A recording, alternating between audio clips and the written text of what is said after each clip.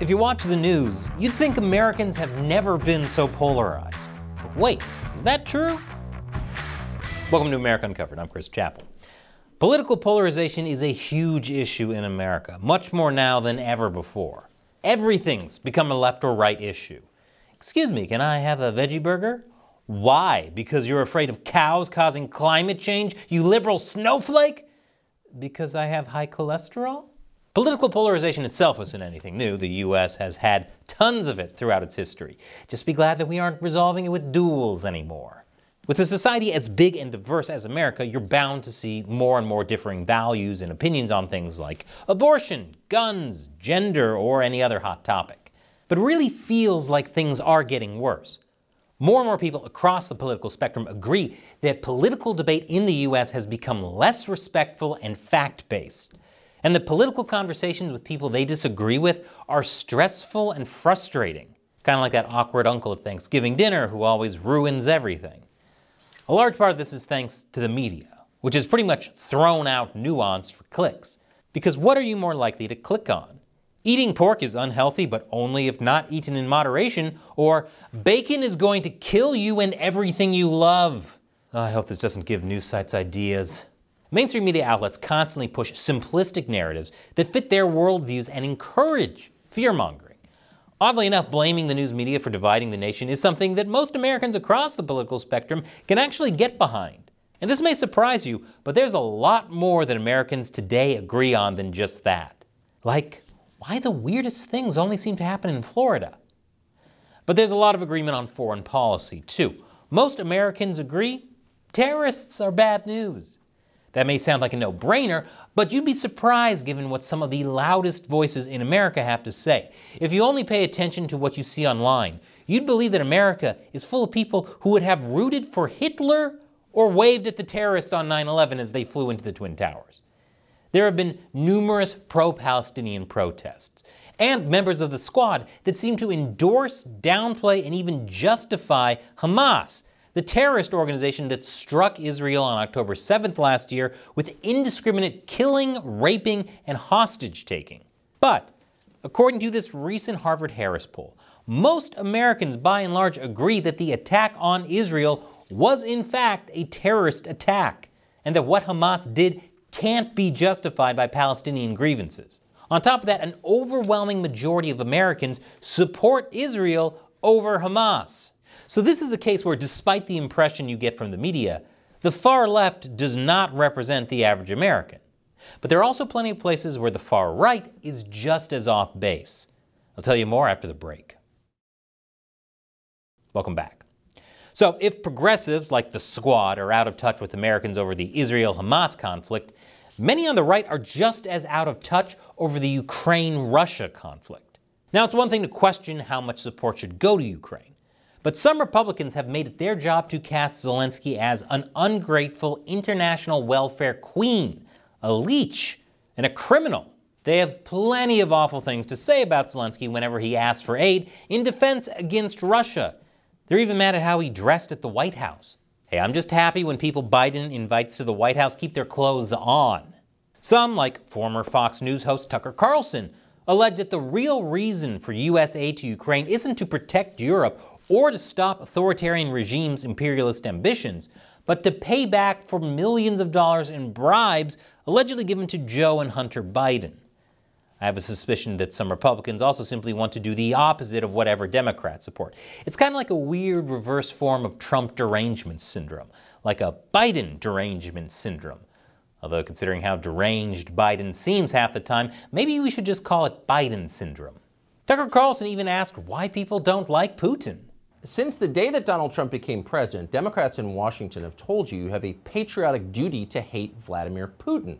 It's not a suggestion, it's a mandate. Anything less than hatred for Putin is treason. It might be worth asking yourself, since it is getting pretty serious, what is this really about? Why do I hate Putin so much? Has Putin ever called me a racist? Has he threatened to get me fired for disagreeing with him? Is he trying to snuff out Christianity? Does he eat dogs? These are fair questions, and the answer to all of them is no. Vladimir Putin didn't do any of that. Yes, Putin not eating dogs definitely means that there's no reason not to like him. And he definitely doesn't threaten to get people fired for disagreeing with him. Why bother when you have poison and open windows in tall buildings? Just ignore all the widespread rape and torture and all the persecution of Christians. I bet all of the Ukrainians who died buried under the rubble that used to be their homes, their last words were, "At least Putin wasn't woke." But guess what? Like the Israel-Hamas thing, most Americans support Ukraine and view Russia negatively. In fact, 95% of Americans have unfavorable views of Putin, which makes sense. Americans aren't big fans of authoritarians. But you really got to wonder about those in the 5%. And speaking of authoritarians, a majority of Americans now have an unfavorable view of China. They're clear on the fact that the Chinese Communist Party should not be trusted. I'd like to think that my other channel, China Uncensored, played a small role in it, but most credit goes to China's obviously bad behavior. Now, if only Americans would stop using TikTok. So, surprisingly, Americans seem to largely agree on what's considered some of the most controversial foreign policy issues. But guess what? There's even more common ground in domestic issues, beyond daylight saving time and an unhinged love of pumpkin spice. I'll tell you more after the break. Welcome back. Most Americans agree that Islamist terrorism, Russian authoritarianism, and Chinese communism are evil because they're Americans. And they also agree that people are born with inalienable rights. Now, what exactly those rights are and how they should be protected is a very controversial issue, especially when it comes to things like abortion, LGBTQ issues, and LGBTQ abortions. Hey, how'd that fetus get that flag? But regardless of where you stand on those issues, one thing that Americans agree on is parental rights. You'd think that parents having rights over their children would be common sense, but some people, the very same people who are supported by parents' tax dollars, think that they're in a position to exclude parents. The Atlantic asks, is defying parents the only ethical alternative? The Nation asks, how to fight the right's moral panic over parental rights. New York Magazine calls it parental rights extremism. A lot of this is over what say parents have in what schools teach their kids. For example, Muslim and Christian parents sued the Maryland School District for removing religious opt-out to LGBT books in K-12 curriculum. And here's a Black Lives Matter coloring book a fancy New York elementary school gave to kids for Black History Month. It does not actually teach Black history, but does teach about disrupting the Western prescribed nuclear family structure requirement. Parents wouldn't have found out about it if it weren't for a snow day that forced their kids to do schoolwork at home. But many schools are making it very difficult for parents to even find out what their kids are being taught. School bureaucrats have sued parents for asking simple questions about the curriculum. A Minnesota public school district tried to charge parents more than $900,000 for records. A Michigan school district tried to charge parents over $400,000 to figure out what they were actually teaching their kids. Gender is also an issue. Many school districts are hiding students' gender identities from parents. And government officials have even gone as far as blocking enforcement of mandatory parental notification policies about gender policy. But this clearly isn't what most Americans want. A vast majority across the political spectrum believe that parents should be able to see all curriculum plans, and that parents should be notified about student gender changes. You mean parents want to know what their children are being taught and what they're going through? There's a term for when parents show no interest in their kids' lives whatsoever: neglect.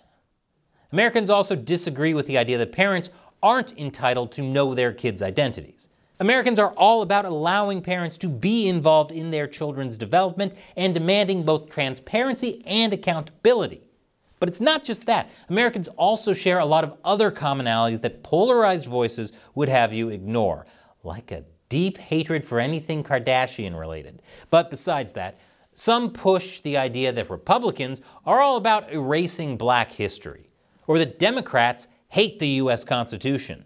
But according to this report by More in Common, a nonprofit that researches polarization, Republicans underestimate Democrats' commitment to celebrating American achievements and overall story of progress. Democrats, meanwhile, underestimate Republicans' willingness to recognize failures in American history and the roles of minority groups in making America better. Wow, so people who disagree with you politically aren't automatically anarchists or fascists? It doesn't sound right. Everyone who disagrees with me must be a Nazi. But when it comes to teaching American history, both parties actually pretty much are on the same page. I'm bringing these things up because people need to be reminded that Americans across the political spectrum are more alike than we are different. And that's not what we're being led to believe. Divide and conquer. There's really a lot of great things about nationalism and patriotism that get sidelined by the media, and especially social media. YouTube hates when I talk about it. So that's why I'm hiding it in gaming content on my new show, Deep Thoughts While Gaming. I have a great message about nationalism and patriotism using the hit new game Helldivers 2. Check it out and let me know what you think. And America Uncovered couldn't continue without your support. We need supporters of liberty, so hit that orange button to support the show for as little as $1 an episode, and you can also set a monthly limit. Once again, I'm Chris Chappell. Thanks for watching America Uncovered.